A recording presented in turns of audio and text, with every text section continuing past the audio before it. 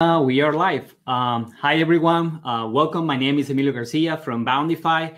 And in today's webinar, we will be discussing how to increase value and reduce costs through marketing automation. I have here with me today Stefano Gasbarino. Stefano, it's a good friend and a channel account manager for HubSpot. And, he is an expert on this topic, and I'm really, really glad to have him today. Stefano, how are you? I'm great. How are you? You're in sunny Boston. Yes, sunny Boston. We were talking about that yesterday, right? Or a couple of days ago. I wouldn't imagine that Boston would be a place where you will hit, anything above 90s, but you do. We get pretty extreme weather here, from cold to warm. But summer's dying down, so we'll get to fall soon. Nice. Very well. Well, Stefano, hopefully we'll have a couple of questions during your presentation. I will try to make it interactive. Some of you that have been on the webinar before, or if you're seeing this on demand, you know that you can make questions at any moment if you want to, and I will try to relate those to Stefano. There's going to be handouts of the presentation shortly after. And if Stefano, you're ready, let us start. Awesome. So let me share my screen here.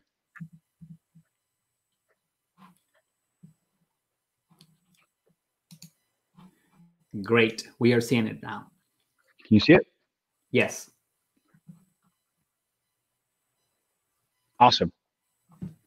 Let's see if this charges.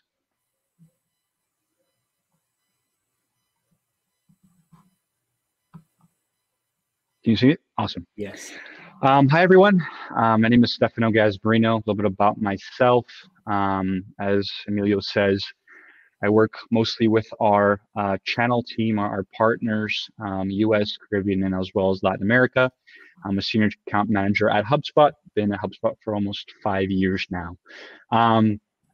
Please, if you guys have any questions, please do let me know. What we're going to be talking about today, we're going to be talking about segmentation of your database, why that's important, how to segment your database, when companies today are going to start generating leads, how to nurture those leads, and what kind of automatic processes you can start building out for your business. So the agenda today, firstly, we're going to be talking about how to segment your database using a matrix that we use here at HubSpot, mostly focused on fit and interest. I will get into that in a few minutes. Secondly, we're going to be talking about lead nurturing, how to align that best with the rest of your everything in marketing, sales, service implementation, as well as account management. Then how these leads, you can start measuring certain important KPIs, for example, CAC and LTV, or cost of acquisition and lifetime value, and why those KPIs are really important for you as a business to measure. Lastly, we'll end with a few best practices of marketing automation. Like I mentioned, if there's any questions, let me know. So when you as a company are starting to attract leads to your website, it's really important to start segmentating those leads, so you can have that personalized communication and outreach to your leads. Why? Because every lead, every prospect is different, right? And it's really important to know much more about that customer. When you're going to start segmentating your database, there are different ways to do so. You want to segment your database for a number of reasons. One, so you can start to understand your prospects and your customers more, so you can tailor your content as well as your outreach to their specific needs and challenges. Secondly, you really want to improve your customer experience by really treating every lead. Different example. I spoke to an e-com pharmacy business the other day, and I said an example. I said, person, say if I were to buy, for example, a cream off of your website for myself, what kind of communication would you be sending me? They responded, well, we would be sending promotions, things like that. Okay, what kind of promotions? Well, promotions for other products, for women, children, things like that. And I paused. I said, well, I'm Stefano. I'm no offense. I'm not really interested in cream for children because I have no cream. So why would I really care about that, right? So the moral of the story here is really, we have to start to personalize our communication with our prospects and with our customers to really incentivize that repurchase, that cross sell, or that upsell, for example. And the third reason why you should start segmentating your database, you really want to understand what your valuable customers are. Who are they? What kind of characteristics do they encompass? So you can start attracting more of them. That's the goal, right? How can I attract more of my best customers at the end of the day? So now we understand why it's important to segment your database. What types of models should we starting to use? And there's different models out there, everything from demographic to geographic to behavioral. But I like to use this matrix as an example because it really encompasses a couple of those models. So as you can see, I want to segment my database depending on fit and interest. So there's high fit, there's high interest, there's low fit, and there's low interest. Each business will be different, right? But this is an example, for example, of a B2B business, where say their best customers today, they know for a fact have 50 plus employees. And they know for a fact that they have revenue more than $5 million. They also know that obviously you should be talking to the DM or the decision maker, right? But you can start building out these characteristics really depending on your business and those profiles of those customers to really figure out who your good fit customers are and what they look like. Using this example, I want to really know what these characteristics are for these best fit leads are and what kind of actions they also have taken, right? So have they opened up an email I've sent? Have they seen a pricing page on my website? Have they downloaded specific content? Have they filled out specific forms? What kind of actions have they really taken to show interest in my company, my product, or really my service? So we can start building really a lead scoring strategy per interest or action that the lead has taken, not just for my prospects and my leads, but also for my clients as well. And I'll talk about more about client segmentation in a little bit. But once we have these characteristics built out for my marketing team and for my sales team, you can see my screen, the green quadrant really is my priority number one, right? This is for both of my teams, really should be the majority of what my sales and marketing team are spending their time in. Because these are high and high interest, and they're really ready to start a sales process, or they might be even be in that decision-making stage. So my marketing team should be rotating these leads to my sales team. Hopefully there's a SLA or service level agreement built out, but they can start working them as well. So that's my first priority. My second priority is the yellow quadrant, right? This is where there's still going to be high fit, but they need to start being nurtured by my marketing team to gain more interest in my product or in my service. Mm-hmm. What is important to note here is the yellow and the orange quadrants are leads and prospects that really at the moment are not ready to buy or not ready to start the sales process. And hey, that's okay. That's totally fine. But I want to be able to know that so I can build a great communication, a great experience from the beginning for these leads or for my database. Because if I know that, I'm really able to build a process to nurture them, to make them move from quadrant to quadrant, from life cycle to cycle, from stage to stage. Leads coming in, and this is something that we really have to know, is leads coming in are not all ready to buy, are not already going to be in that decision-making stage. And we really need to realize that. Most are in that investigation consideration stage. The question is how I can start nurturing them to move them to stage to stage. So priority number one for my sales and marketing team is that green quadrant. Priority number two is that yellow quadrant. Third is the orange. But also knowing that red quadrant is really important as well, because I want to know where to spend my time and where not to spend my time. From a sales and a marketing perspective. If I know that, I'll be able to disqualify and really create another type of list to nurture the red quadrant, maybe with a newsletter or maybe with more like a low touch communication, as the leads won't be buying in the near future, but maybe in the far future, right? So this is how I want to be able to start segmentating my database. This could be new or it can be old from a database I already have. And I challenge you to use this framework to really build out this matrix for your business to know where to spend your sales and marketing time. Okay. Not sure if there's any questions here. No, this is really useful. I completely agree with you. In my own experience, I see all the time too that usually the approach, especially for email marketing, for example, is to send the same email to everyone. And maybe for small databases, low volume, where you don't have enough people to segment in this way, you can get away with it. But if you have a big one, right, a big database, and you want to really improve the numbers, I completely agree with you that at least you need differentiate from the right feed to the low feed, or in some cases, probably you have seen this. You might have more than one type of buyer, as you were describing, and it would be better to segment based on the type of buyer that you're sending. So that's great. I really like it. One question that I have, and probably you will cover later on, is what usually you do recommend to do with in terms of engagement with the portion of your database that is definitely just not a good fit right now. Have you find that in some cases eventually they become a good fit, or it's something that after a while you remove from the database? What have you seen on that space? I don't think I would be removing any of these leads from my database. Maybe if it's past, I don't know, a year and all the engagement or communication that we have sent to these leads, there hasn't been any opens or clicks or things like that.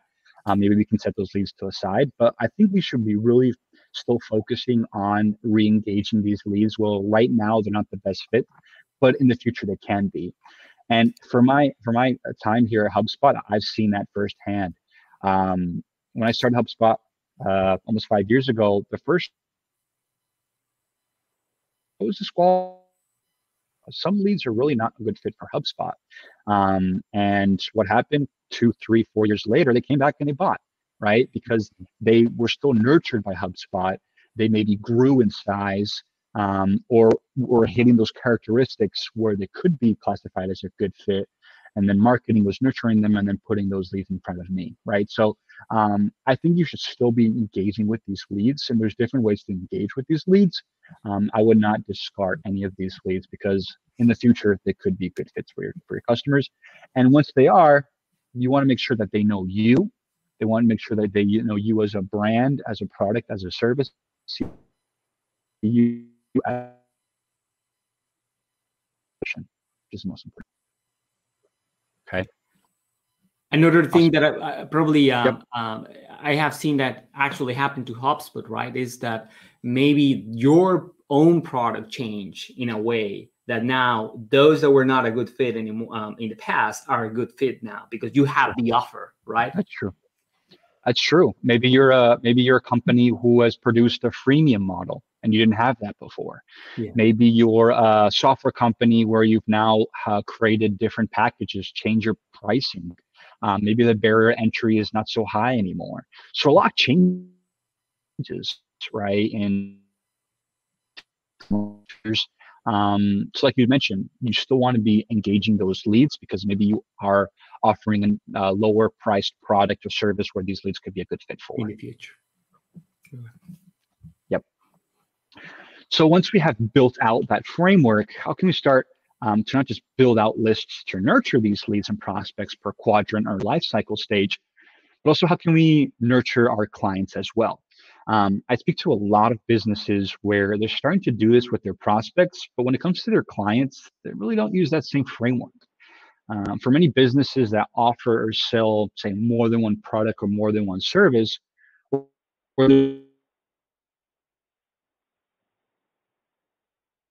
a cross-sell, segment, nurture, and create processes to incentivize that type of behavior. A lot of companies I speak to have more of a reactive approach, right, when it comes to this. And this should really be a big focus for companies to grow because it's really low-hanging fruit for them and for their marketing and sales team to be able to find these types of opportunities. Like I mentioned, a lot of companies that I've talked to have that reactive approach where they send an email here and there to their clients, and if they come back, great. But they really don't have that proactive approach.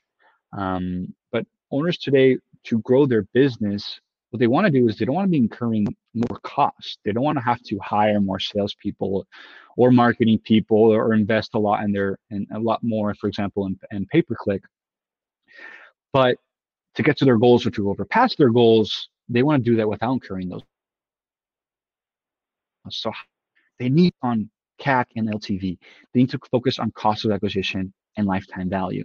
These KPIs, businesses need to measure that, and they need to focus on that, because this is not only a way for business to grow in a more scalable way, but it helps that business retain and delight your customers to make them a lot more sticky to your business, because now that client has more than one product or more than one service with you, and are more entrenched in your company, right? So what is cost of acquisition, and what is lifetime value, and how can we start measuring that out? So to explain cost of acquisition lifetime value, I'm going to be using my dog Barkley as an example. So let's say me still, this is a family dog, it's not my dog. Let's say me, I'm buying Barkley, my dog's dog food, in an online store, in an e-commerce, for example. Now, if this e-commerce was smart, they'll be following up with me in, say, 2 to 3 weeks. Why? Well, because that dog food is running out, right? So this e-commerce doesn't only want me to come back as Stefano, as the owner of Barkley, to repurchase that dog food, but they also want me to come back and buy other products, say balls, toys, collars, beds, treats. You get the point, right? So for any business in any industry, in any part of the world, there's two ways to grow. The first is capture new clients. And there's so many strategies to do this. You can do inbound marketing, you can do paid ads, you can do non-scalable ways like referrals or word of mouth, traditional ways like events, radio, billboards, things like that.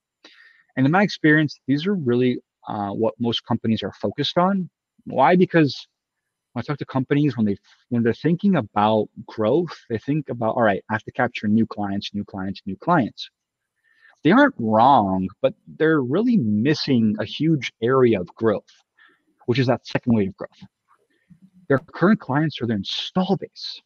Your current clients that have already bought from you in the past, you have to get them to rebuy. You have to get them to cross-sell and upsell, obviously pertaining to your business model. So back to my example. So if this e-commerce or if this online store were to segment and nurture me as Stefano, as a buyer for Barkley, to me, not just only making me want to rebuy that same dog food, but maybe upsell me on a better, more expensive dog food, or even cross-sell me to buy the other products that I mentioned to you before. So if I, for example, am a client of this online store and I have a value, let's say I have $20, because that's what cost me to buy that dog food, the idea is to increase that value. The idea is increase that from 20 to 40 to 60 to 100. To making me be retaining me as a current client, but increasing that value of your current clients. And if I'm able to really build out a proactive process to nurture, segment, and attack my install base, which is that low-hanging fruit at the end of the day, I'm able to increase that lifetime value of my current clients without incurring costs or having to hire, right? And then I'm also able to lower that cost of acquisition. Why or how? It's because they're already a client. I'm already a client. I'm not spending, me as a company or me as an online store, anything in acquiring Stefano, because Stefano's already a client. I'm not spending time on paid ads, on salesperson time. They're already a client. Hopefully they're happy, but they're already a client. So I'm getting more out of my current install base by not having to basically incur costs. And that's what really a CEO should care about. Because if you are able to create a proactive process with your marketing, sales, and service team, then at the end of the day, you're really able to build a winning team. Now, I talked about marketing and sales, but how does that relate to services team? I'll give you an example. Say I'm a sales rep, and I've sold to you, Emilio, 3 months ago, right? Say that you bought product A. You, Emilio, came to maybe our support or service or account management team because you had a question or had a problem. Now, If we as a company have sold a product or service, another product or service that can help you resolve that problem, Emilio, or help resolve that question, my account management team should be reaching out to me, Stefano, the original sales owner, to notify me that they have talked to you, Emilio, and that you came by asking for something specific, but maybe product B can help resolve that, and I should follow up, right? So many companies today that I work with, when it comes to that customer service piece, they have that 1-800 number, or many people in companies in Latin America, most that I deal with, have that WhatsApp number. So how are my teams able to communicate through this? Do I have to physically, Stefano, as a sales rep, go into my colleague's phone to see what that communication was? No, that's not scalable. I'll give you another example. I spoke to a cybersecurity software company a while back, and I asked the director of sales, how are you and your sales team aligning with that services team? He mentioned, oh yeah, we talk when we walk by through the hallway. What? You talk when you walk through the hallway? That's so not scalable. And that's the point I wanted to highlight. You want to make sure that your internal teams are able to communicate, to implement, to deliver, and service your customer in the best possible way. So by segmentating and nurturing your current clients, your sales team, your marketing team, and your service team can start creating that muscle to incentivize that repurchase, that cross-sell, and that upsell. So at the end of the day, you're able to increase that lifetime value, and you can lower that cost of acquisition by not incurring costs. And that's the goal, right? Now, how does that look from an automation perspective? Before I get into that piece, any questions on what I just talked about? If there's anyone that is want to make a question for Stefano, please do so in the question section. I, however, have a comment on that, supporting what you're saying. As you know, we usually start our work with clients around lead generation, and one of the tactics that we use all the time at the beginning while we build content and all that is paid advertising, as you will know. And I couldn't agree more with you. Is I have not seen yet widespread that tactics like paid advertising, for example, can bring back the whole value of the effort through customer acquisition, right? It's expecting that, especially if the brand is new, or if the product is new, or you are not established on the market, you're doing marketing or something like that. It's very rare to see that you get dollar by dollar on paid advertising. But however, it does open the door, right? And what I mean by that is that a fraction of those visitors, leads, opportunities will become customers. And if you just stay there, you will never justify a campaign like that. But if you do what you are saying, right, is the there, out of every customer, there are 19 contacts or prospects that didn't buy right now, but they're in your database right now. And that's usually what I'm trying to convey to our clients, is that paid advertising or even content is your ticket to get access to the prospect and to start a journey. And when you close them, and when they buy more from you, and when they finally refer other clients to new prospects, that's when you recoup all that investment, right? That's when you finally get that return on investment, because I consider all lead generation efforts like when you are doing a fire, like the Kindle. I don't know if I'm saying that word correctly, right? But you have to have the wood, and the wood is that effort, right? It's how you build up that relationship over time. Because if you just sit and wait, obviously you're not going to get the result you're expecting. Exactly. And that's what most businesses should be focusing on. I mean, I'm not saying stop acquiring new clients, but stop thinking that's the only way for you to grow, right? And it's in your backyard. It's the low-hanging fruit. It's how can we, when customers buy, also delight those customers. When's the last time that someone has recommended you something, a company, or a good experience or a bad experience? A lot of companies today also grow through that word of mouth, right? through having that good reputation. So that's also really, really important. Okay. Great. So when building out, or how does the automation piece look like? When building out these flows, or say workflows, you really first need to figure out who your ideal customer is, right? We say buyer persona, and what kind of characteristics do they have? Going back to that matrix that I showed before. Once you have that built out, what kind of actions can someone possibly take that will show interest in your product or in your service that you offer? Maybe if you want to historically go back to the current clients that you have and see what kind of actions that they take, that they took when they became a customer. So once that has been defined, what kind of triggers will warrant a lead to be nurtured? And you can focus on that lifestyle, the life cycle stage, or that buyer's journey. As you know, any lead is really in 3 different steps or stages: the awareness, the consideration, and the decision stage. So a prospect that is in an awareness stage needs to be really in a different kind of nurture flow than a prospect that's in a decision stage. So make sure to really build that out. Don't create hundreds of flows, because tracking and reporting on that won't be fun further along. Use the KISS principle, the KISS, or keep it simple, stupid. But make sure you build out that process and that base to really build out that customer journey from start to the end. There's really multiple triggers that you could use. One can be when a lead has seen a page view or downloaded a content. So you can send them more relevant content, moving them more along those quadrants that we spoke about in the beginning. If that lead or prospect is a blog or newsletter subscriber, what kind of actions or nurturing processes are you going to start building out? Maybe when a sales rep closed a new customer, so you can keep your customers engaged. So they can continue on that ride of that excitement train, right?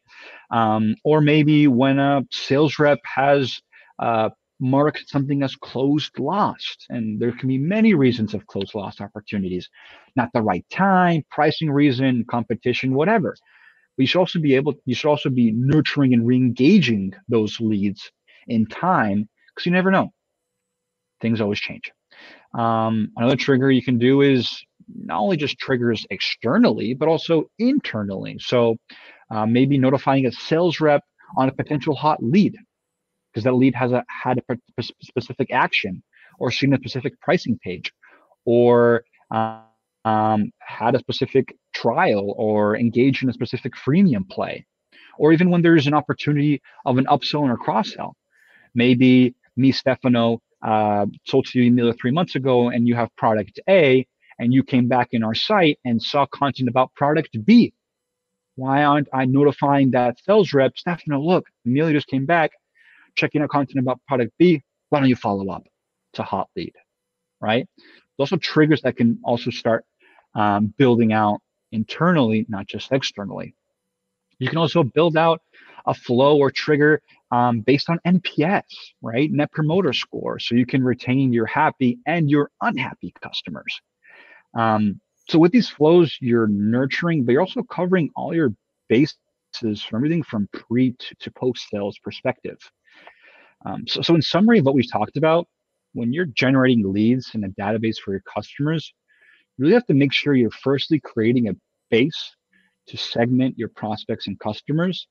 Secondly, you really want to make sure that you're having all your internal teams aligned to create that proactive process to really incentivize that repurchase, that upsell and cross-sell, which will then help you lower acquisition and increase lifetime value. And lastly, it really makes sure that you define your triggers and nurture these leads and customers to move them along your buyer's journey, so you as a business can, at the end of the day, grow better.